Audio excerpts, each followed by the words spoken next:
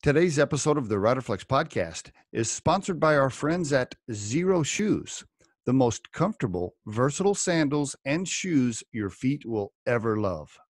Enjoy the fun and benefits of natural barefoot movement everywhere you go. Learn more about them at zeroshoes.com. And on today's episode of the Riderflex podcast, thank you, please, and apologies. What happened to those? Where'd they go?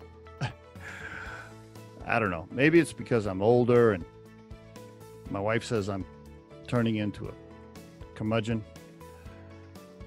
Yeah, maybe that's true. Maybe I'm just more irritable and grouchy as I get older and I have more aches and pains. I don't know.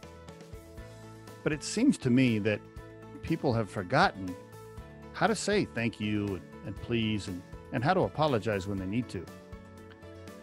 You know, we interview lots and lots of candidates here at recruiting and consulting firm Riderflex. And often they forget to use these simple little words that can make a huge difference in how we feel about you as a candidate. Just saying little things like, thank you. Steve, thank you so much for your time today during the interview. Really look forward to next steps in the process. I know that sounds super basic, but you'd be surprised. I don't get those very often, and neither do the recruiters that are on the team. Or please, hey Steve, could you please look at my additional pieces of information that I sent yesterday as it relates to my accomplishments? Or apologies when maybe you were late or you didn't turn something in or you took a day and a half to respond or whatever it is, something you messed up in your communication. Make sure you apologize. Which, by the way, if you're a job candidate, hopefully you don't have to apologize very often for things that you screwed up. But when you do, make sure you apologize. It's these simple little things that tie into the process of being selected as a candidate for a job. Now, I know many of you listening to this episode, you want to believe, or you'd like to believe, that it's only about your experiences and your skill set.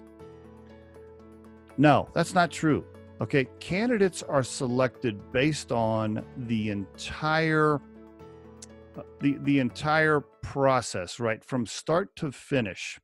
How you sounded in an email, the way you communicated over video, how you answered the phone, how promptly you returned phone calls, okay? All of your communication and your behaviors during the interview process, those all tie into the overall decision on you as a candidate. Trust me. Okay, those things are talked about between recruiters and the employer on a regular basis. I mean, details. How quickly you responded to an email, whether or not you had typos, whether you said thank you, whether you returned phone calls. All of it is being judged when you are in an interview process.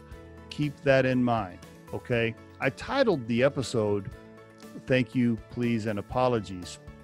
But really what I'm trying to tell you here, and the tip for the episode is this: you are being judged with your overall behavior and communication as a job candidate, not just your accomplishments and skill sets listed on the resume.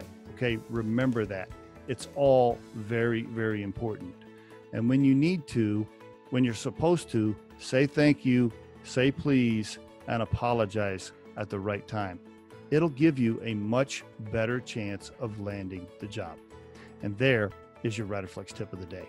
The Riderflex podcast features entrepreneurs, business executives, and the stories behind how they got there, as well as daily tips on career advice and job interviews. Our show can be heard just about anywhere these days, but you can visit riderflex.com and click on the podcast page to hear all the previous episodes and learn more about the recruiting and consulting services we provide. Contact us at the email address info@riderflex.com or 888-964-5876. Thanks so much for listening, and if you enjoy our show, please be sure to subscribe to our channel and like the episodes.